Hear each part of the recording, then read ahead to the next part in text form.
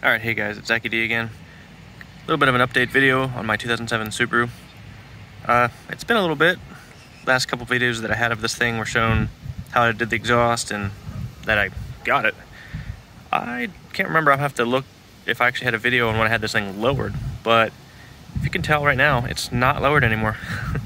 2 weeks ago, I put on new Subaru Forester struts on this thing. And yeah, that put it up in the air a good bit. So I used brand new struts from, I think it said it was from like 2005 to 2008 Subaru Forester. They pretty much bolt right in, all the top hats and bolts, everything's the same. Obviously the only thing that's different is that it's a longer shock body, so it lifts a Subaru 2 inches over stock. Now I had to do a few things to make that work, or at least to have it, you know, not wear the tires unevenly and all that kind of fun stuff. For the front, I had to change out my CV axles.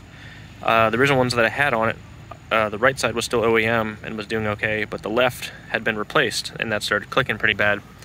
So I used some Track Motive HD CV axles. They have this like additional plunger telescoping section in them that allows for more flex.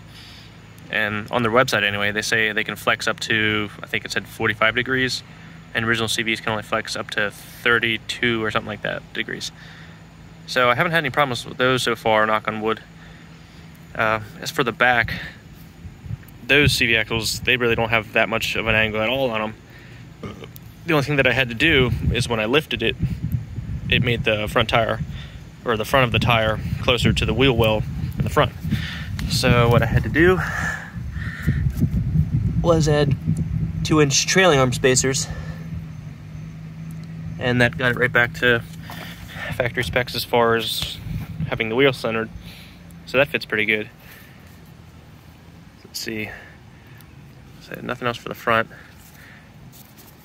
Nothing too much going on with it. Someone's racing. Nothing much for the rear, except I got one of those trays from the junkyard. So, you know, obviously I had some dirty chain in here and that kept it nice and clean. Have my sub box in here, which I have strapped to a strut bar, which I got from eBay. I had to ratchet strap it in place so it didn't keep sliding around, but it was bending my box in, so just got some pieces of angle iron and it ain't gonna go anywhere now. And still have the OG amp that I've had since my Ford Probe.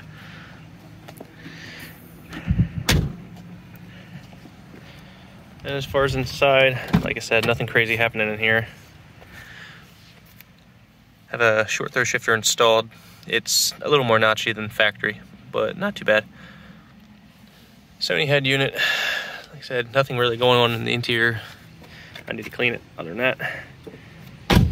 For the transmission, when I lifted it, obviously, I also put in what's called a white line transmission mount.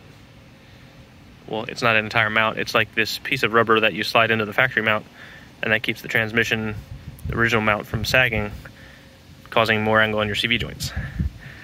So I did that, and it's too early to tell. I just put it in today to see if it works or not, but we'll find out soon enough. Man, I really need to wash this thing. Also today, I had to change my lift transmission input shaft seal because it was weeping a little bit, and I found out it was about 1.5 quarts low transmission fluid. So I changed that out for some Castrol Syntec full synthetic transmission fluid. I think it was like 75, 90 or 80, I think 90. Nothing crazy going on in here. Another eBay special strut bar.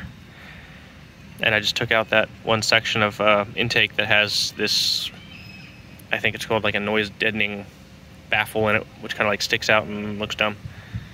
But nothing going on really in here. Like my original video said, this isn't the original motor. It's actually the third motor.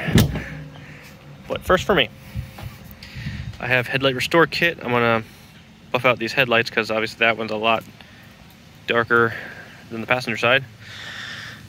My light bar is still there. And actually, I finally wired that thing up. So now, I have this little switch here that lights up. Not exactly factory looking, but you know, I didn't drill anything into a dash, just in one of those little removable covers. So I can reverse that and just get one from the junkyard if I want to. And obviously I'm missing the bottom lip of my bumper still, but funny enough, a friend of mine has a Ford Focus ST, and he had some eBay lip on it that he took off and gave to me, and I zip tied that to the bottom. And actually the ends of it I cut off and then took the passenger side, put it on driver on passenger, to make these little canard looking things, whatever you want to call them. Not sure if I like them, not sure if I don't. They kind of go with the fog light covers, which eventually I plan on taking those off as well and putting in some fog lights. Just haven't gotten to it yet. And I put the factory style rims back on because the steelies that were on it with the hubcaps, tires were getting a little worn on those. Swapped to some OEM style rotors in there. Like I said, Forster struts fitting there quite nice. I have some rear camber bolts for the rear for when I actually get this thing aligned, but I hadn't put them in yet. Actually, the ones I got I'm pretty sure aren't the correct ones because they're a lot smaller. And the exhaust is still the same for now. Just the cat and then the tip there with unequal length headers from eBay. A couple more stickers, you know, because stickers add horsepower, and you know what you can get with a naturally aspirated car. But other than that, like I said, the exhaust I want to change eventually. Don't mind the mess in here, haven't cleaned up yet. But I have a big resonated tip to put on it. Actually, obviously I've used that before. Oh yeah, that's the intake piece I was talking about. That has this stupid little noise deadening thing on it. Really clean out in here today. But yeah, other than that, I'm just jumping around now. Eventually I kind of plan on adding a roof basket too, because I will be putting some different rims that I have on this thing with slightly bigger tires, nothing crazy, because it's still my daily driver. But yeah, other than that, just an update that's just been lifted now. Till then.